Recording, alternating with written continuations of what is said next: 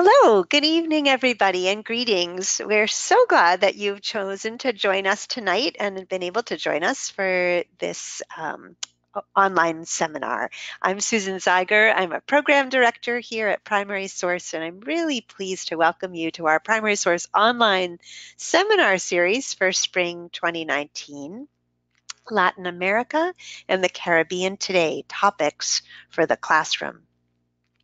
This is the third and final session of our series, and tonight we'll have a chance to examine the very recent history of democratic governance in Latin America, asking questions like, what is the state of democracies in the region today? And also, what are we really talking about when we talk about democracy anyway? Our presenter for this topic is Professor Amy Risley. She's a scholar of comparative politics and Latin American studies from Rhodes College in Memphis, Tennessee. Good evening, Amy. It's so nice to have you with us, and thank you so much for joining us. Thank you for the invitation to speak. Sure, we're really delighted and so looking forward to it. So I'm going to introduce Amy more fully in a few moments. But for now, let's just say that the question of democracy in the area of research that Amy works in is one of perennial interest for those who study this region because of its recent history, the recent history, political history of the region, also earlier historical legacies of conquest, authoritarian government, and so forth. One clear reason why this was a choice of topic when we were thinking of what our three topics would be for the series. We also thought that it was timely because of the renewed interest in Massachusetts and elsewhere in the country in teaching civics and helping make our students more civically engaged and civically knowledgeable. And at Primary Source, we work hard to encourage educators and schools to think about global approaches to understanding the political and civic realm, as well as those that are national in focus. So this seemed like a great opportunity to bring in a comparative lens on thinking about democracy. There are also wonderful tie-ins to news media as a global issue, and we're excited to work with those materials tonight, and I'll talk about that toward the end of our evening together. And finally, we often look for opportunities to work with social scientists from other disciplines, non-historians, and it's really exciting to have someone steeped in the disciplinary tools of political science with us tonight, a live political scientist. So Amy will share with us some charts and data and quantitative analysis and studies, which she combines very thoughtfully in her work with study of human stories in the political realm. So I think it's going to be a great session, and we're really looking forward to it. Before we launch this evening, I would just a couple of brief housekeeping matters. So we will just review where we've been and where we're going. So this again was our webinar series for this spring. We started with environmental issues in Latin America and the Caribbean. 2 weeks ago, we had a really exciting session on the drug wars and migration and the involvement of states and foreign powers and national governments in those border issues with Professor Jorge Capetillo. And then tonight is the third and final in the series. And I wanted to mention this and remind you that all three of these sessions will be available on our YouTube page. The first two are already there, and this session tonight will be recorded and joining it, so you can refer back to it and share the link with colleagues who might be interested in the topic as well. Later in the hour tonight, we'll have a designated block of time for your questions and comments, and I encourage you to begin entering your questions as they occur to you. You can use the questions chat box in the control panel on the right and type in what you'd like to know, and I'll be monitoring that and sharing those questions with Amy. We're going to have a really great Q&A session tonight, I think, and lots of interesting things to talk about. Also, as we're moving ahead. A word about our organization. We're a not-for-profit organization that partners with educators to bring global learning into K through 12 classrooms and schools. This is our anniversary year. We're 30 years old. This is a big milestone for us. The heart of our work is providing professional development for K through 12 teachers and supporting them in their global teaching. We invite you to learn more about us at www.primarysource.org. And I'll close out this evening by sharing some easy ways that you can stay connected with us and the work we do. And now I'd like to turn our attention to our webinar topic for the night and introduce you to our webinar speaker. Again, I'm so pleased that we're joined this evening by Professor Amy Risley. Amy is Associate Professor and currently Chair of International Studies at Rhodes College in Memphis, Tennessee, where she teaches a wide array of courses about Latin American politics and social movements. She also teaches a number of comparative global studies courses, which sound fascinating and very germane to what we do at Primary Source, including a course on democratization in world politics, and also Women in World Politics, a course which looks at global perspectives on women's issues and women's movements around the world. Amy's research focus and her enduring interests have centered on issues of comparative politics, activism, and civil society, and also gender politics. And the sex trade, sex trafficking, and gender violence has been an area of particular research for her. So, Amy, I think that we are ready to hand the mic over to you and to hand the clicker over to you so you can advance the slides. And we are really looking forward to hearing your presentation. We'll follow that up with our question and answer session with our participants, and then I'll finish out with a few resources connected with the topic for this evening. Great. Okay. Thank you so much, Susan. That was a very nice introduction. I really appreciate the invitation to speak to everyone this evening. I think that we can wrap up before the basketball game is on. I hope so. We'll all keep that in mind as we get into this material. As Susan mentioned, I am a political scientist, so if things get too jargony, feel free to ask me for clarification during Q&A, because we are prone to that in this discipline. So I will try my best. So I want to, again, thank everyone for giving me some of your listening power and time this evening. I wanted to first share with you the goals and objectives of my presentation tonight. I'm going to mostly be focusing on how civil society, which I'll define in a moment, supports democracy and democratization. And I'm going to have a special focus on civil society advocacy and policy influence, because that is one of many roles that civil society can play in a democracy, but it's one that's been of particular interest to me for some time now. And then we're going to drill a little bit more deeply and look at children's rights as a policy issue area. I figured, as educators who work with children and teens on a daily basis, that you might be interested in the rights and well-being of children in Latin America, which is an interesting issue area. So why talk about these themes? Well, for starters, these are passions of mine, and these are my main areas of expertise in recent years. So that's one reason. Beyond that, though, I really like looking at civil society and advocacy in particular, because it is what we call agency privileging, which means it's people making a difference.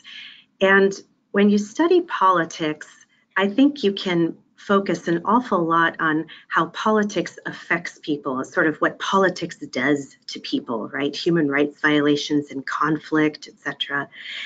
And it's nice to step back and also see that people make politics, people do politics, and people make change in this world. And that, to me, is something worth discussing with all of our students and with one another is how we can be the change that we want to see in the world, right? To paraphrase Gandhi, that's often attributed to Gandhi, that quotation. So it's an opportunity for me to highlight that agency privileging approach to politics. It also, and this is important for me as well as a Latin American specialist, it's an opportunity for me to highlight how Latin America has become a site of innovation, of policy innovation and progress in recent years. Now, that's not always the perception that folks have of the region, but it's something that I like to remind my students of when we look at interesting policy reforms that are coming out of the region. So to begin, I've been asked to kind of set the stage of change, political change in recent years. And so the first thing I wanted to show you all is how democracy has expanded around the globe. So before we get into the particulars of Latin America, I wanted to show you how the number of democracies has increased during this so-called third wave of democratization. That, of course, is Samuel Huntington's term. And that third wave happened roughly in the years noted on the slide, and the kind of the mid to late 1970s, the 1980s, and continued on until the early 2000s. And it washed over most of the world's regions during that time frame. This graphic goes a little bit further, and it distinguishes between electoral and liberal democracies in the world. And we're not going to get too in the weeds with those definitions, but suffice to say that electoral democracies are ones where you do have competitive elections and you have universal suffrage, right? So leaders are elected and come to power through elections. Whereas liberal democracies set the bar quite a bit higher and expect civil liberties to be respected and protected. So your basic human rights are protected in those kinds of democracies. There are fewer of those than there are electoral democracies, but the expansion of democracy is very clear from that graphic. Moving on to our region of focus this evening, Latin America, you also see a dramatic expansion of democracy during the third wave. Much of the region experienced a transition from authoritarian regimes to democracy during the years noted in the slide. This particular index provides a measure of a nation's level of democracy that ranges from -10, which is kind of a complete dictatorship, to 10 for a complete democracy. There are lots of ways to measure these, but this draws from a different database on democracy that some folks are using, which is the Polity database. So you see here the advance of democracy over time. Military dictatorships had, of course, dominated much of the region in the 1970s and 1980s. And one of the reasons why scholars were so captivated by the third wave of democratization was precisely because of the really grave human rights violations that had been committed in places like Latin America, particularly in the Southern Cone dictatorships, Argentina, Chile, Uruguay, Brazil. And so there was a lot of cautious optimism when those military dictatorships, which had again been the site of really severe human rights violations such as forcible disappearances and detention, torture, summary executions, etc. When those started to transition to democracies, it got the attention of scholars who then wanted to explain how this dramatic change had occurred. So that is important for setting our political stage. I also wanted to mention another change that happened in the 2000s, roughly, the late 1990s and early 2000s, which is the so-called pink tide, or the left turn, if you prefer that metaphor. But here you see the slide chooses to look at the pink, the different shades of pink that we see in the region. And that simply meant that you had left-leaning leaders who were elected to the executive branch in these democratizing countries. And so it was kind of here you have these different distinctions between pragmatic or moderate left versus more maybe radical left that we see in some of the countries. Venezuela is a good example of a populist left government, a more radically leftist turn there, with the election of Hugo Chavez. So Chavez kind of kickstarts this pink tide in 1998. And the ongoing Venezuelan crisis is not the focus of my presentation this evening. I wanted to clarify that, though it certainly is in our thoughts and it has been given lots of media coverage of late. But one of the reasons why it is not the focus of my remarks this evening is because it's what we would call a confounding case, actually, in social sciences. And by that I mean it bucks all the trends we're going to be discussing with one another. It goes against the patterns that I'm going to be trying to lay out about democratization and the advance of democracy and the better human rights records in the region that we were just talking about. It goes precisely in the opposite direction, where you have a consolidated democracy that had been a stable democracy all the way back in the 1950s and 60s. It did not succumb to authoritarian rule. It did not fall in the hands of military dictators during the period of the 60s and 70s, as was the case elsewhere. Precisely the opposite. But in recent years, with populism under Chavez, we see the deconsolidation of democracy in Venezuela. And that has been a sad, sad pattern to witness, to be sure. So a case of consolidated democracy breaking down is a very, very important one. And we can certainly discuss some of the dynamics involved there during Q&A if any of you are interested. But as I mentioned, Chavez did kick off the pink tide in 1998. But as you can see, that spread across the region. So we had center-left leaders called the Concertación in Chile from 2000 onward, except for a brief pause from 2010 to 2014 when a center-right leader was elected. We have President Lula in Brazil, who was elected in 2003, followed by Dilma Rousseff. We have the Kirchners in Argentina. I'll be mentioning them a little bit later on. 2003 onward, we have the Broad Front in Uruguay, 2005. We have Evo Morales in Bolivia, 2005 as well, and Correa in Ecuador in 2006. So that's a mouthful, but those are some of the left-leaning leaders. They're a diverse bunch, to be sure.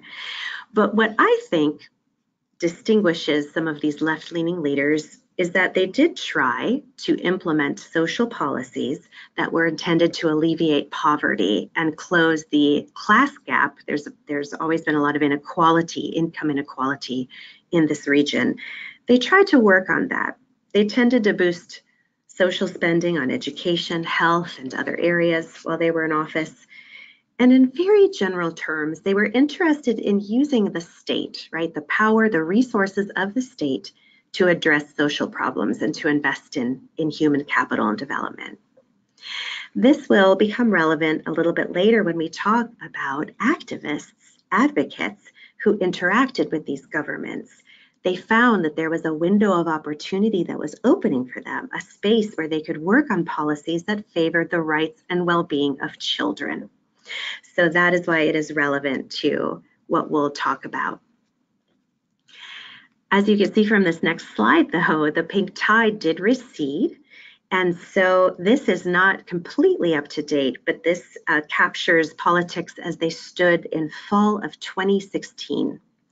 And so you can see already at this time that more right-leaning or more conservative leaders had been elected. So there had been a correction at the polls, right? When voters went to vote, they decided to give center-right and more rightist leaders a shot.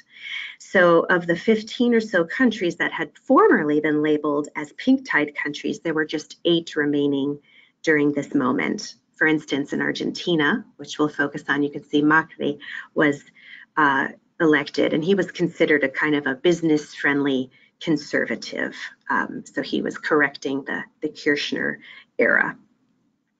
More recently in Brazil, as many of you I'm sure already know, Bolsonaro was elected, and he would be considered an even kind of further right, a kind of harder right-wing candidate, very pro-military, something of an apologist for the military dictatorship in Brazil, and has caused quite a stir, and quite a number of controversial remarks have been made. So we can also discuss him during Q&A if anyone has a particular interest in Brazilian politics. So just some reflections in terms of, again, kind of setting the political context for looking at civil society in the region, that for about 2 centuries, Latin America, the right-wing forces in Latin America were deeply suspicious of democratic institutions. They often conspired to overthrow those very institutions, again, leading to things like military seizures of power. But nowadays, the right has evolved, right? They've become much more accepting of democracy since the third wave of democratization and the end of the Cold War. And this is great news for the region, right? Regardless of your personal political beliefs, you have to agree that having a right wing that abides by the democratic rules of the game is a really positive development. Likewise, on the far left, there used to be a lot of disregard, right? And a complete disrespect for democracy as a regime type. If you were on the far, far left, that meant that you were, Che Guevara, Fidel Castro, right? That you were going to shoot your way into power and have a full-on socialist revolution. So the fact that the right and the left have both moderated and have both accepted democracy, they've accepted the outcome of elections, and they can peacefully alternate in power. This is great news for this region. And so all of this points in the direction of democratization, having those electoral choices, having partisan alternatives, having a peaceful alternation of power. This gives people cause for optimism. Susan, a few moments ago, did mention that I'm interested in gender and politics, so please forgive me. I could not help but throw a little bit of women in parliament your way, because this is another reason for cautious optimism in this region. Women in politics, women's representation has grown dramatically in recent years. So again, this is a third wave phenomenon and a very important one. This slide, I see it's quite dense, but the main takeaway to notice from this particular slide is that we do have more women in parliament. And the reason why we have more women in parliament, there are a myriad of reasons, but one of the main ones is that they have implemented gender quotas in Latin America.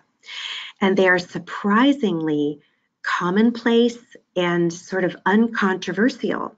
Affirmative action is typically thought of as a rather controversial policy reform. But in this context, policies like gender quotas have been adopted across the region. There are a few outliers, but for the most part, most countries have spent years passing these laws and then improving them, tightening them up. And their goal is to have 50-50. Now, we don't know if they'll achieve that goal, but they're raising the threshold so that 50% of their congressional or parliamentary bodies would be women. So this is really a huge sea change in the region. And it started back in 1991, so very early on in the third wave of democratization. Argentina was a forerunner, and 11 Latin American countries quickly followed suit in the 1990s. So the increased representation of women in the region's parliaments and in the executive branches, because there have been women presidents as well. We won't go there, but suffice to say that the United States is actually the outlier in the Americas as far as our, up until now, our perhaps inability or unwillingness to elect a woman to the executive branch, because in Latin America, they are able and willing to do that. So I think this is at the center of the debate over the character and quality of democracy in the region. I don't really have time to discuss it this evening, but I did want to also briefly note that the rights of LGBTQ communities have also expanded in recent decades in the region. And I'm happy to share some brief examples during Q&A if you're interested. This has been a huge expansion of citizenship rights that has occurred. This did not really happen in the 1990s. This has been more recent, but the region outpaces some of its neighbors as far as these advances, and they are very meaningful ones. So at this point, we're going to begin talking more about civil society. We could talk about all of the different facets of democracy all evening, but civil society is, of course, our main theme. So I'd like us to discuss what civil society is and how it supports democracy.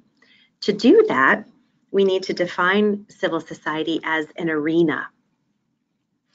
And scholars typically have defined civil society as this arena of self-organized voluntary associational life that is distinguishable from other things, other concepts like the state. It's not supposed to be the same thing as the state. It's not supposed to be the same thing as political society or parties, right? Elected officials who run for office, candidates. It's supposed to be distinct from that. This arena is supposed to be comprised of all of the organizations that make it up. And they're very diverse, as you can see from the list here on the slide. They include labor unions, they include professional associations, they include territorial-based organizations like neighborhood associations. They include an endless variety of other identity-based and issue-oriented kinds of organizations. So I have a couple of examples on the slide there, like the Sierra Club, which is an environmental organization, of course, and of course Save the Children, which is a children's rights organization. Women's groups, it's really endless, the kinds of groups that can comprise this sphere. So using this definition of civil society that I've provided, we would like to ask you to think very carefully about your own past experiences. What sorts of civil society organizations have you participated in at one time or another? And what motivated you to participate in those? Did you join or create organizations because you saw some need? Why did you get involved in this sphere? And I invite you to log your answers into the chat box, and we'll compile them and look at them, and that can be part of the record of this session. So if you can take a moment to think that through, that would be wonderful. Don't I, thank you, Amy, for introducing that. I was going to say, don't write the story of your life, but or an autobiography of your life in civil society, but a couple of words to describe your involvement would be great. That would be so interesting, and I love that invitation. So thank you for that, Amy.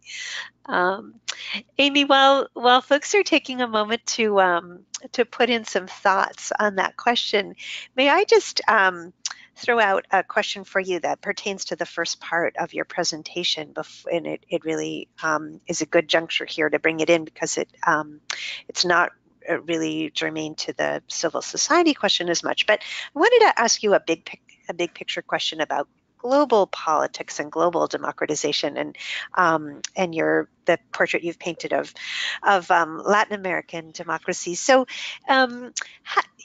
people talk sometimes in the press about a worldwide wave of democracy, or they talk about a worldwide wave of anti-democracy or authoritarianism sweeping the globe and such. And I'm curious to know how meaningful you actually think it is. I mean, is it in fact significant to people, and Ecuador? Does it have influence, or are they part of the same pattern when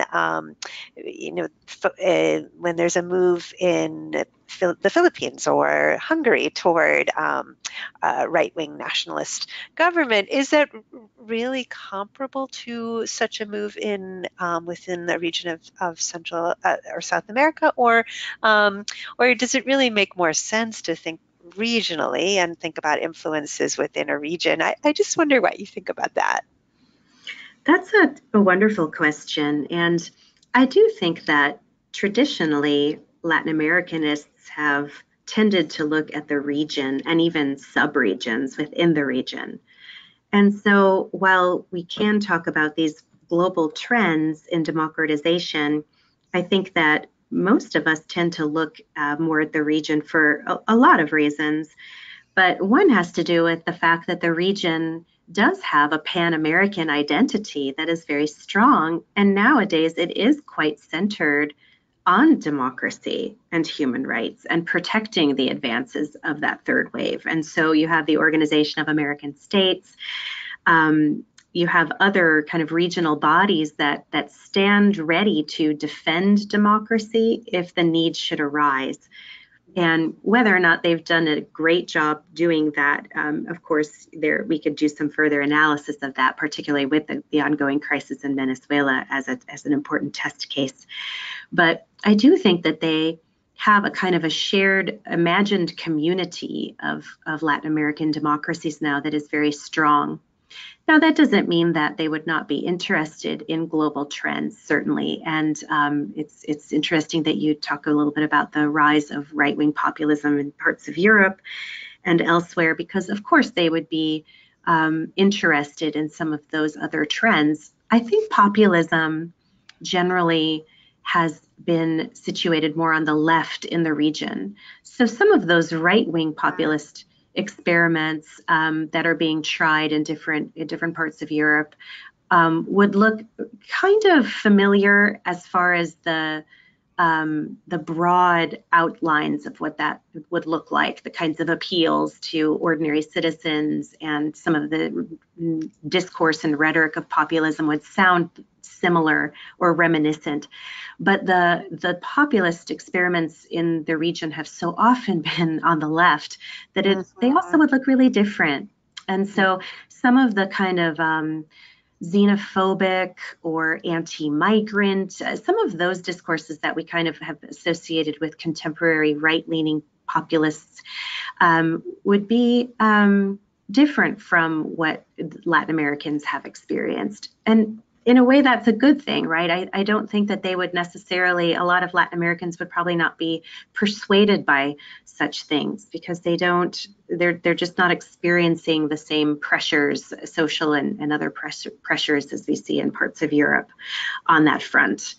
And so it's different. But that being said, a lot of scholars are wringing their hands about a perceived decline in democratization around the globe. And some have even gone so far as to suggest that the third wave ended a long time ago and that we're in some other something. We don't really know what to call it yet, but there's clearly a post third wave decline of democracy. And that has a lot to do with sort of hybrid regimes like Russia and, very important countries that sort of seem to be democratizing and then took a major step back in recent years and no longer sort of qualify fully as democracies.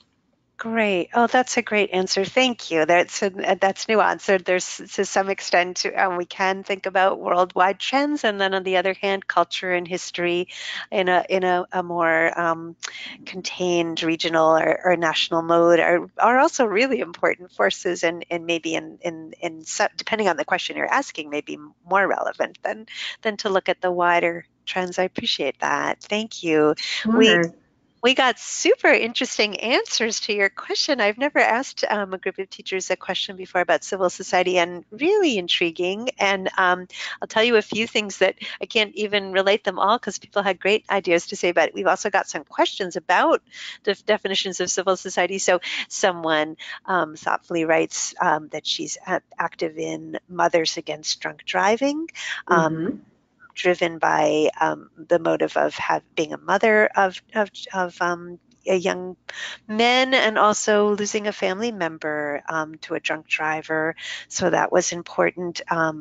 Right to life, the right to life movement is an area of activity. Another teacher has written that they are involved in do a lot of community service through Catholic Charities, through an organization called Cradles to Crayons, community servings. Someone asks, are religious based and faith-based organizations considered part of civil society, or are they a different category? And we have people who've mentioned faith groups too, the liberation theology movement. Someone else writes, Josh writes, we donate to organizations such as World Wildlife Fund, Amnesty International, Human Rights Watch, NAACP is donating to these organizations because of our strong social and political beliefs at which they champion. Um, so that was a great answer. Teachers Union, as another teacher mentions, WGBH, Girl Scouts, all sorts of interesting answers and groups. So there you go. There's a little survey of our I participants. love it. Isn't That's that interesting? marvelous. Yeah. Yes, that's marvelous. And just to quickly follow up, yes, those all count. So good job. You all get A pluses for the Oh, here, session. So I have to throw out one more question that I sure, just please. noticed here, which is a great question too. Catherine asks, would organizations that come from multiple countries be considered parts of civil society, sort of transnational organizations? What a great question that is. Absolutely. Yes. So Yeah. um, definitely each of these can be sort of its own category of civil society activity, charitable, giving, service, community organizations more at the grassroots. If you volunteer, right, you give of your time in that way, that counts. Faith-based organizations very much count. As part of my research, I've liaised a number of times with those organizations. Um, Sometimes people don't necessarily think of fraternal organizations, but I always push my students when I ask them this question, you know, if they are in a fraternity or sorority, that also can count. Scouts, and even just, you know, bird watching clubs and hiking club and running club and whatever other club. I mean, all of these things count. It's a very expansive sphere. And yes, international civil society now exists, global civil society. And so a lot of people look at international NGOs or non-governmental organizations. And to the question about what if you just send a check? Well, my goodness, think of all the very important membership organizations that we have, interest groups like the National Rifle Association or the Association for, retired folks, and all of these kinds of uh, organizations rely very heavily on members, but they don't necessarily ask you to do a lot of activities unless you want to. And so, yes, those all count as well. Well, thank you. That's very, very helpful for me to get a sense of the audience. So at this point, we should move on to how civil society can help in a democracy, how it supports democracy and democratic consolidation, which is just simply strengthening democracy so that it lasts, right? Democracy becomes the only game in town, so to speak. No other regime type is preferable to democracy. So there are a lot of roles. These are just four quick examples. But civil society is known to play a watchdog or a monitoring role. In other words, monitoring the state, monitoring state officials, monitoring police officers, monitoring elected officials, making sure they aren't engaging in corruption, that sort of thing. We'll be talking about advocacy in a moment and policy influence. Civil society is also known to be a source of fresh political leadership. It's very common that you see new presidents or new members of Congress who have kind of cut their teeth in the sphere of civil society. Maybe they've been the head of a union, like Lula was in Brazil. Maybe they headed up an important social movement. And then finally, a source of social capital and civicness. This is a huge literature that we don't have a lot of time to discuss, but it essentially looks at the kinds of values that seem to be generated and that grow within civil society organizing. Norms of interpersonal trust, learning how to get along with people who aren't just like you, right? Learning to work in a diverse community, learning the sort of how to be reciprocal, right, with other people. These are all supposed to be things that we get out of joining groups and coming face to face with other people in civil society that we wouldn't get if we just always were, on our phones or playing video games or doing things in a solitary way. So those are some of the roles that we tend to look at if we take civil society very seriously.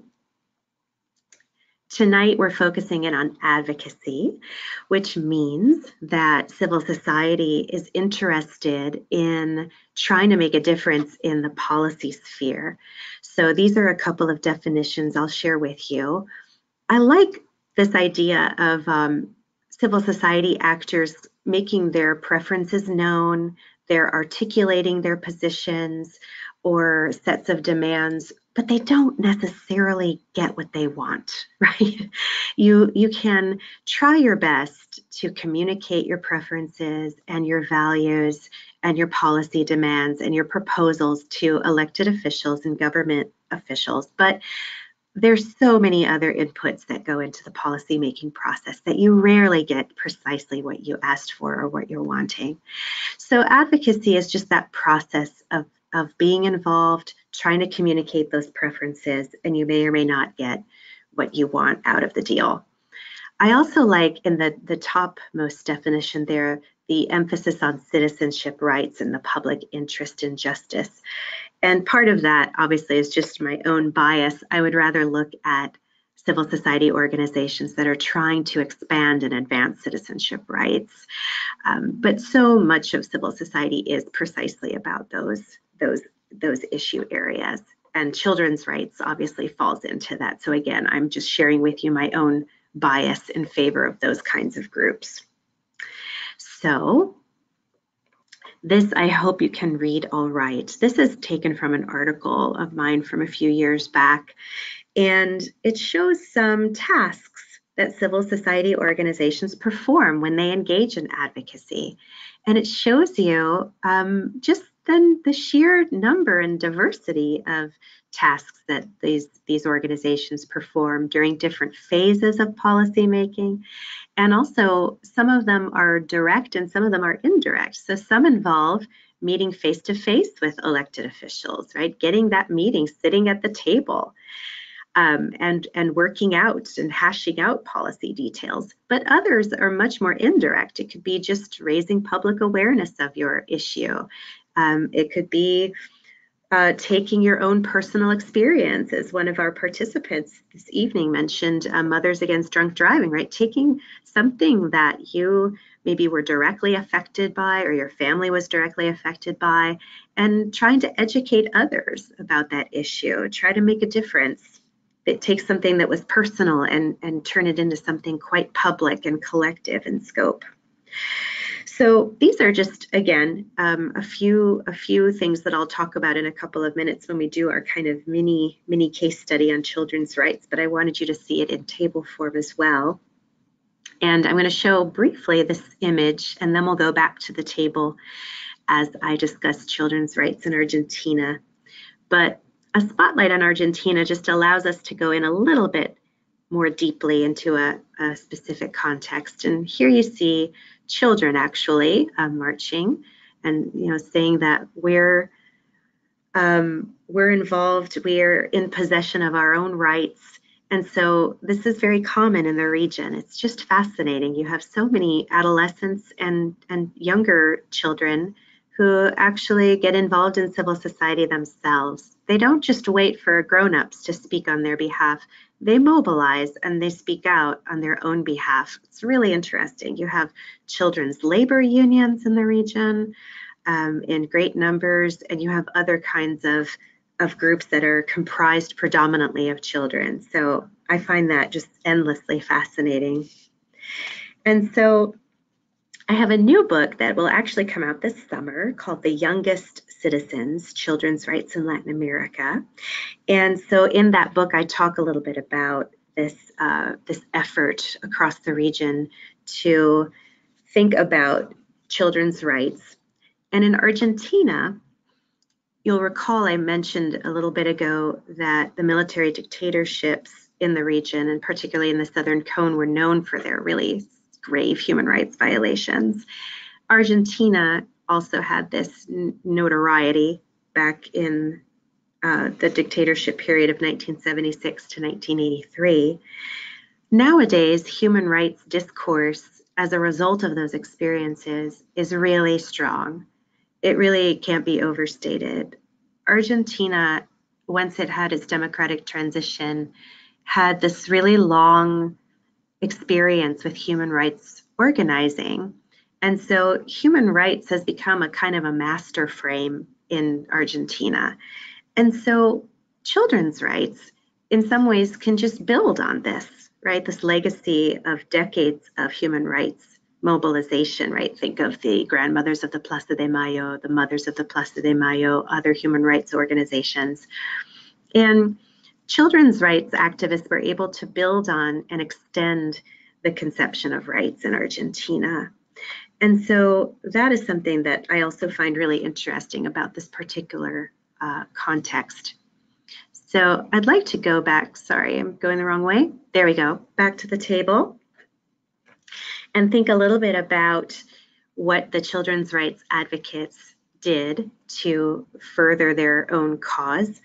And I first wanted to mention that the Latin American countries ratified the United Nations Convention on the Rights of the Child, and that convention had been adopted in 1989 in the United Nations. And this was a really important development for the region because the convention identifies children as rights-bearing subjects and entitles them to certain rights guaranteeing their protection and care. So examples would include the right to participate in the community, freedom of expression, the right to health, education, recreation, your own identity, protection from exploitation, discrimination, abuse, neglect, etc.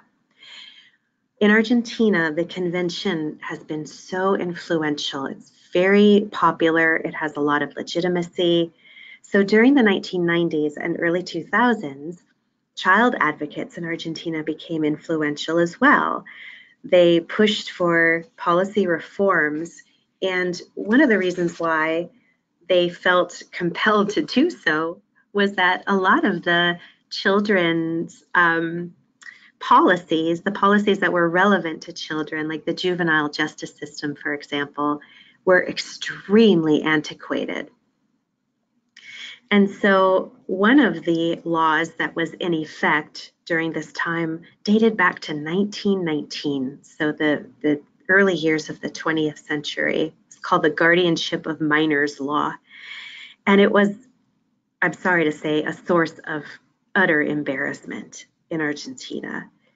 It was a law that was designed to protect children at risk, and it was based on the doctrine of the irregular situation, in quotation marks, which applied to young people who had committed criminal offenses, but also applied to young people who had been abused or neglected or abandoned, or who were economically disadvantaged.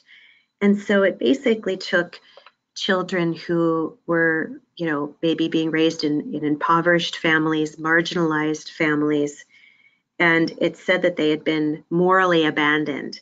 And in such instances, family courts could assert the state's right to assume legal guardianship of those children. Young kids were then removed from their families and housed in institutions.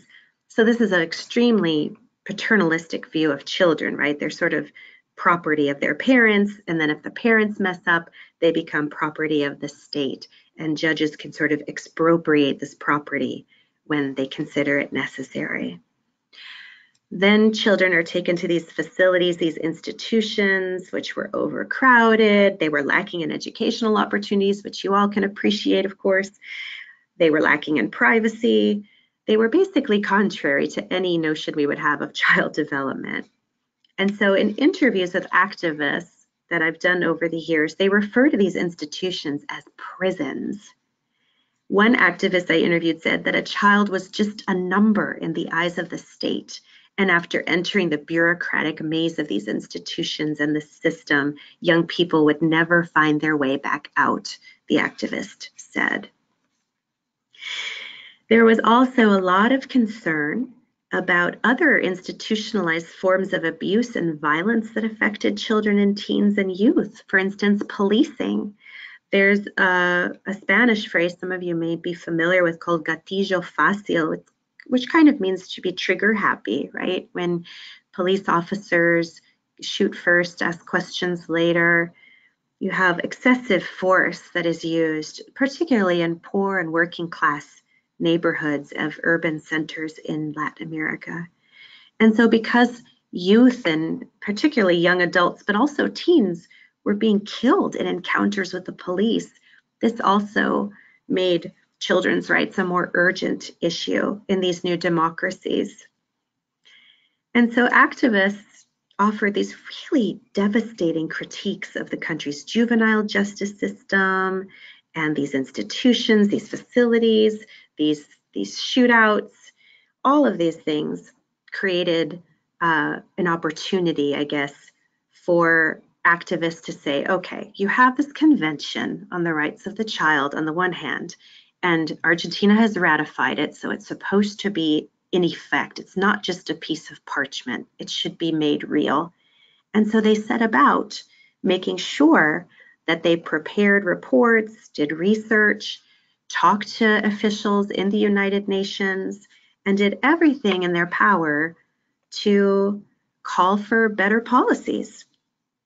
And so they were really effective at garnering media attention. So some of the things that are on the table here, just producing position papers and authoring actual proposals that they could then send to elected officials and try to get passed. They did a lot of training of folks such as yourselves, teachers, especially in the public school system. They said, look, let us teach you about the Convention on the Rights of the Child. Better yet, let's teach the children about the fact that they have rights. They are rights-bearing subjects, right? I oftentimes joke I have an 8 and a 10-year-old, and I made the mistake early on in my parenting of sharing with them that they are rights-bearing individuals who have rights, and that changed dynamics in my family quite a bit when they then started to make demands based on their own agency and rights. But at any rate, the activists spent nearly a decade advocating for child protection laws that they could be proud of, that they would no longer be embarrassed about. And so they worked directly with policymakers and government officials on those changes.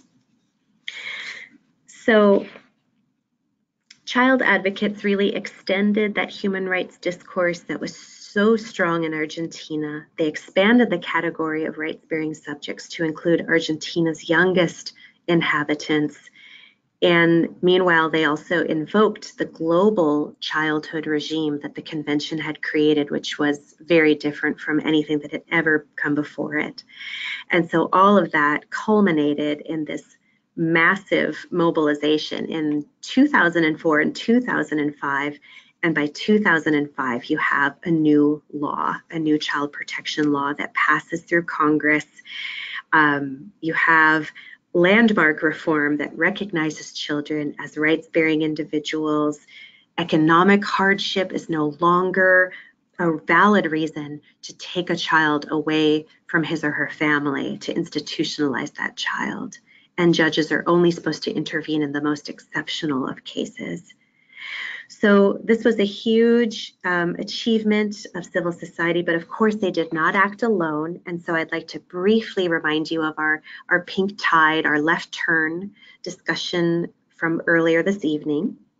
Members of the Kirchner administration, it was Nestor Kirchner, they were very eager to implement the convention. And so they were on board with civil societal actors. And so that is a good case of the pink tide actually having a policy consequence, right? That they were interested in alleviating poverty, including child poverty. They were interested in providing more social services and investing more resources and taxpayer dollars into these social policies.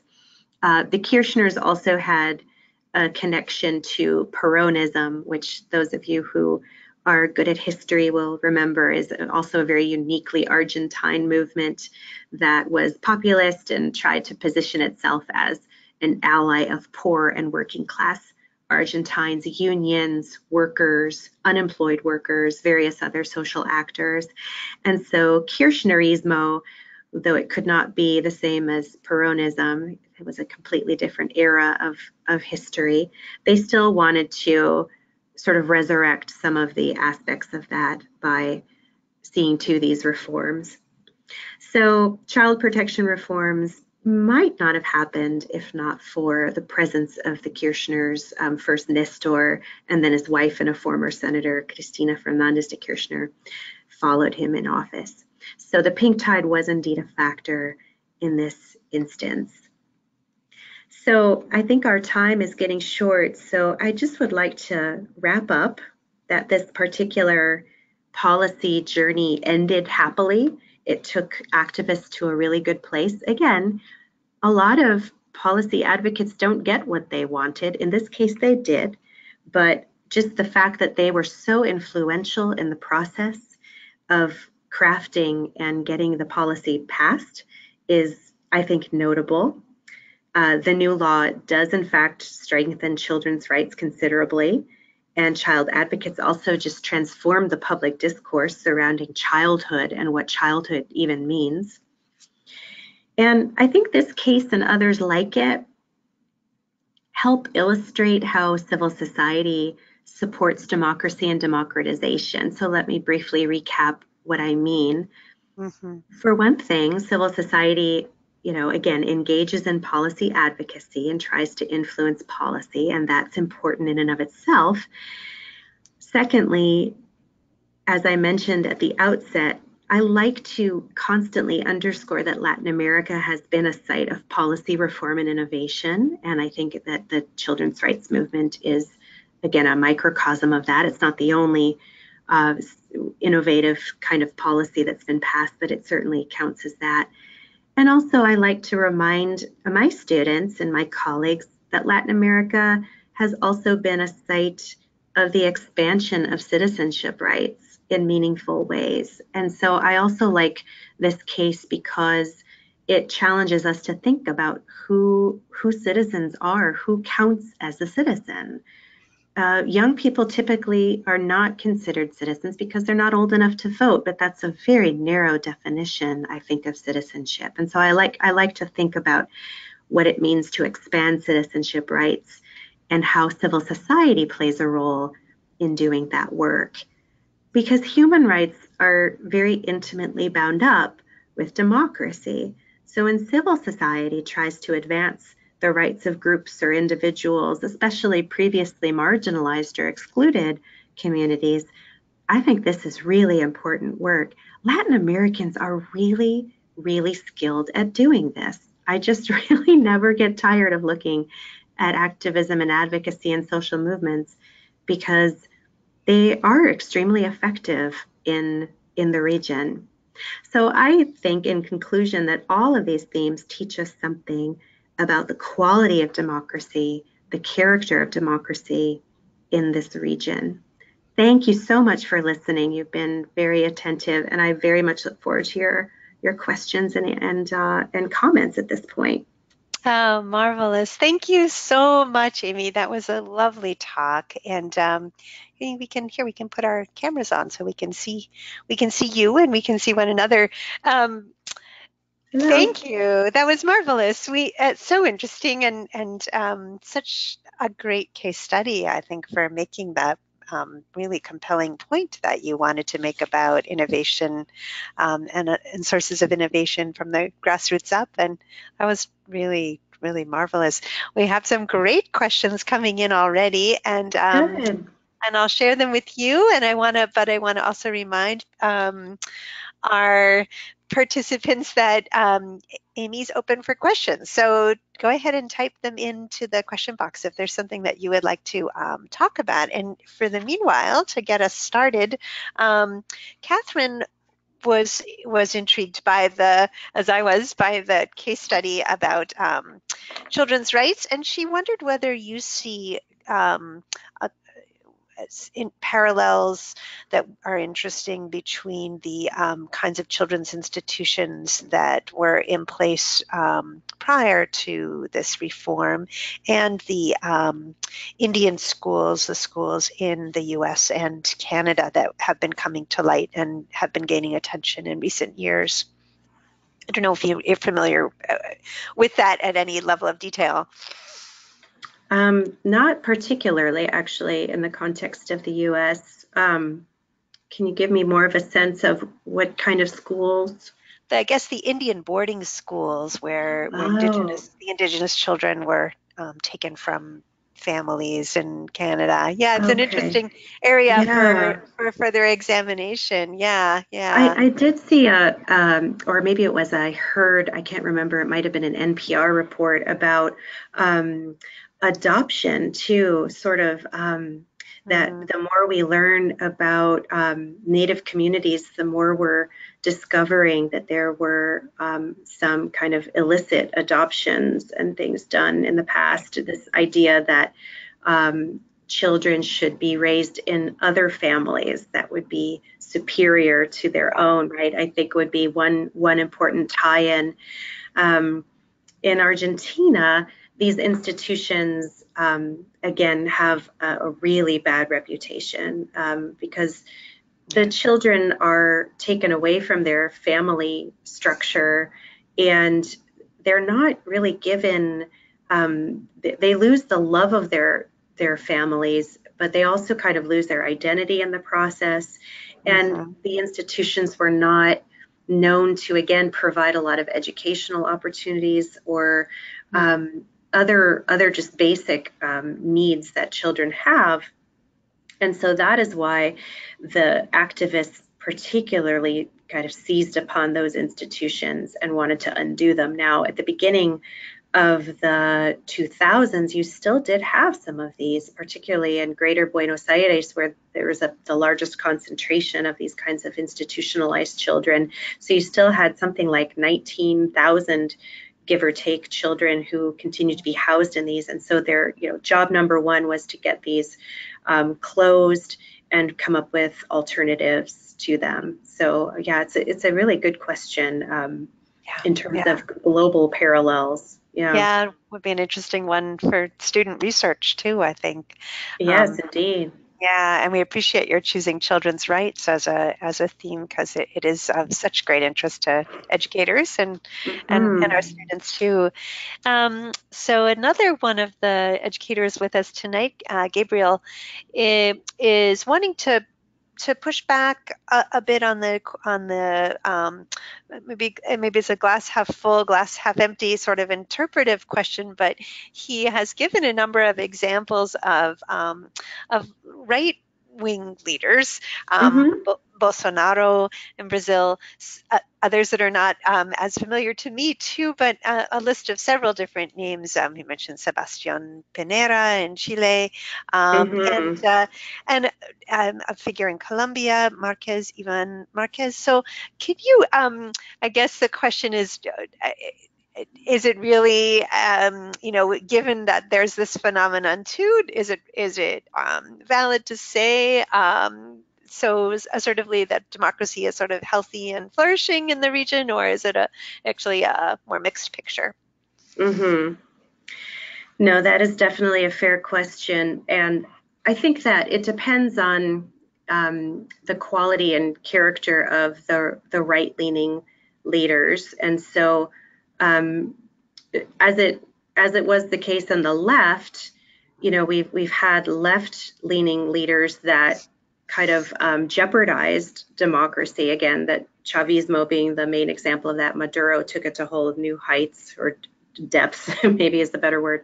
Yeah. Um, but there's diversity on the left, and likewise on the right, we see a diversity of approaches. And so there have been right leaning leaders who were much more kind of moderate and pragmatic. And then we have leaders. I am concerned about Bolsonaro. I do share that concern. It's a little bit early to tell because this is very, very recent and ongoing. But I think that someone who defends the military dictatorship in Brazil and who lauds and remembers fondly that era of Brazilian history, I'm very concerned by that. This is different than some of the kinds of right leaning leaders that we've seen in the region that conform more to how I describe them. And so that is a problem. He has done really strange things. I don't know if it's just to get a rise out of people. I don't really fully understand. But for instance, one illustration is that when Bolsonaro, before he was elected president, he was a member of Congress and he voted to impeach Dilma Rousseff when she was brought down in impeachment proceedings and a corruption scandal, etc., that touched on almost all of political society in Brazil, not just the Workers' Party. It was much broader scope than that.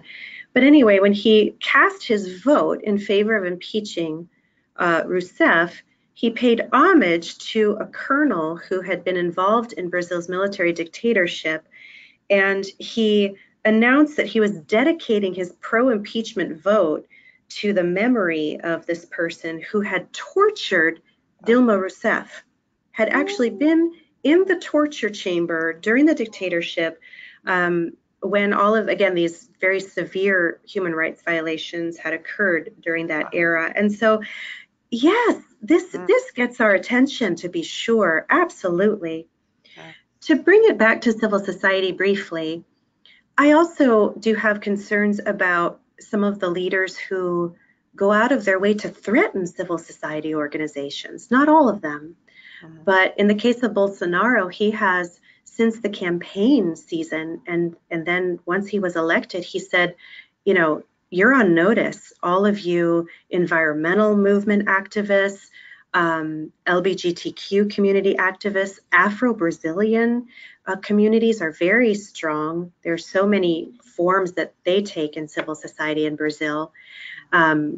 And he put them all on notice, and there were actual attacks. There were violent attacks against Afro-Brazilians and just citizens, right, murdered in broad daylight by people who apparently were emboldened by these threats. And so I think Bolsonaro is especially worrisome for all of these reasons, and both in terms of civil society and democracy and where they intersect.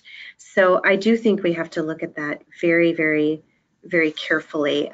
Also, that's not even to go into his animosity toward gender equality, women. He has made very homophobic comments, very ugly things that I don't even like to repeat. When my students ask me, I'm like, do I really have to go over this? Because to say the words out loud just feels harmful.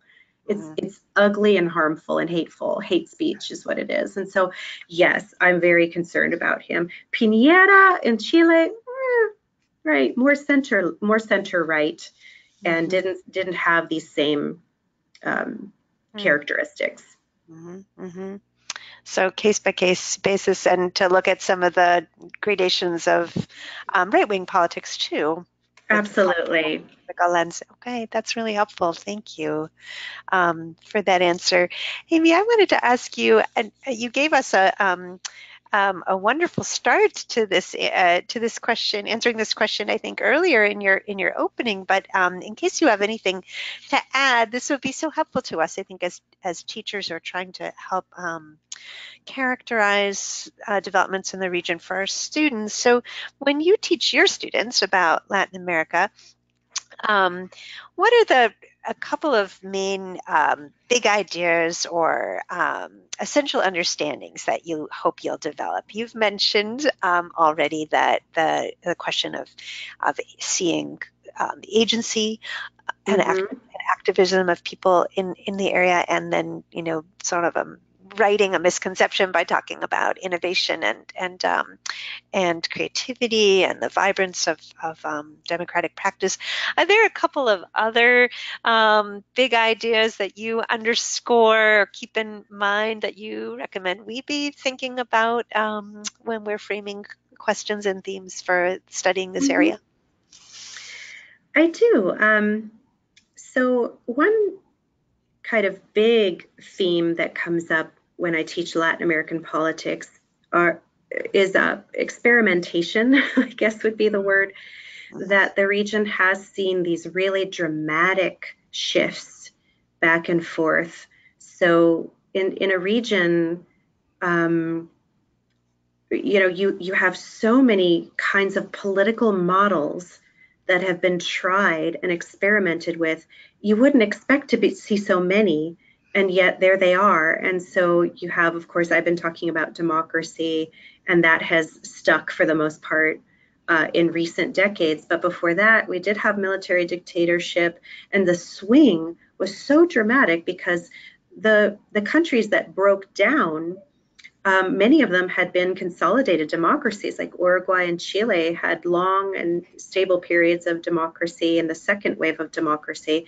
And those were precisely the places where we had this dramatic failure and collapse of democracy. And then the regime that replaced it was so dramatically different. So that pendulum shifting right, left, and the collapse of democracy, its breakdown, is something that you can analyze in the region. And you also have populism that we've talked about. You have lots of cases of that. Again, you have different forms that has taken, but it's a region that is very it lends itself to studying those kinds of models. Mhm. You Yeah, so I would say that that's something I learned from some of my mentors when I was in graduate school, is to think about this region as having tried out lots of different kinds of politics. And Mhm. those of us who are Democrats, small d Democrats, right? Not Democratic Party Democrats, but people who prefer democracy to the alternatives, Uh-huh. um, we can take heart that that seems to be um, the regime of choice nowadays. But when you look at Latin America, you can't take that for granted either, and you can't presume that would be the only kind of regime type that will be tried there. And so that's one takeaway. Another would be to look at institutional innovation. So Mhm. it's not really my area of research expertise. I don't publish on, Mhm. political parties, and I don't publish on what Congress Mhm. looks like or what electoral rules they use and things like that. Uh, But it's very interesting to look at institutional innovations and experimentation in these democracies, because they may have presidentialist democracy in Latin America like we have in the United States, but their presidentialist democracies are very different. And so, if you have any students who are interested in how democracy actually functions, I think this is a wonderful region to look at just how Mhm. many parties they have, the diversity of parties, the Mhm. kinds of parties. It's so different from Coke and Pepsi or whatever you want to call it that we have in the States, right? Mhm. Two-party dominant system. And the way they elect presidents is very different. There's no electoral college. Nobody wants to emulate that. Presidentialist democracies around the world want nothing to do with, right? They're like not having one person, one vote. Right, They don't right. have those kinds of institutions that Mm. change how votes are counted. So I would say that if anyone is interested, it's a very rich region to look at how you can take institutions and you can shape your democracy. Again, the gender quotas, other kinds of quotas have been implemented, affirmative action policies. So it's a place where they have not been afraid, I think, to try new things. One That's last thing, participatory mm, institutions is another huge area of scholarship. And it's really an exciting one, you know, to say that, okay, these are representative democracies. They delegate the right. task of governing like we do, but they also have all these participatory things like participatory budgeting in Brazil and, right, all of these ways that citizens are actively involved in their own democracy, which I think is neat. Those are great answers. Thank you again so much. We are, as you said, we're pushing up against the basketball game and the end of our session. But let me just very quickly give people a whirlwind tour here of three resource suggestions that I'm leaving you with tonight. And you can go back and look at them more closely. They'll all be listed on they are all listed on our Latin America resources Google document, but I just wanted to put these together for you to close out the evening. So in terms of thinking about three strategies, three reflection points to the talk that Amy gave us tonight, and how we can connect to the topic of democratization and governance in teaching and in global studies. Suggestion number one, this is a golden opportunity studying democracy to think about working with media, newspapers, press coverage, and working in critical media analysis and comparative study of news media, which is a great topic. And of course, journalism and newspapers are part of the civil society sector, very important one too, human rights issues and in the protection of or violations of the rights of journalists. So a favorite feature from our primary source .org resource guides. I've mentioned them a couple of times in our webinar series, and I want to go back to it once more. So we do have this Latin America resource guide, and here it is with all of its different tabs. And if you go to the last of those tabs on the bottom there, it's something called, which we haven't looked at together, it's called Latin America in the News. And it is a wonderful page. It doesn't look like much when you're looking at it right here, but this is an interactive page. It's RSS feeds. So every day when you open up this tab, the site is different, and it's streaming news reports from the Latin American news services and US and British and European news services too. So your students can very quickly find, you can do teachers have done great exercises with this, comparing how politics and social change are covered in the media in Latin America, in the region and outside. So that's suggestion number one. Suggestion number two, great opportunities for doing student inquiry and flash research, sort of short-term, small goal research. There's lots of different sites that can help you do this. A favorite one is BBC News country profiles, and it's very accessible, easy to read material for students, very consistent in the way it's presented. And you can put them on this page and they can find the country they've been assigned to and quickly find links and background information. So that's a good opportunity, but there are other places to do that. And then the last of my suggestions is, I think, reflecting what Amy urged us all to think about tonight, learning about politics in the context of culture, social change, daily life, the way people live their lives. So politics rooted in the everyday and in human community.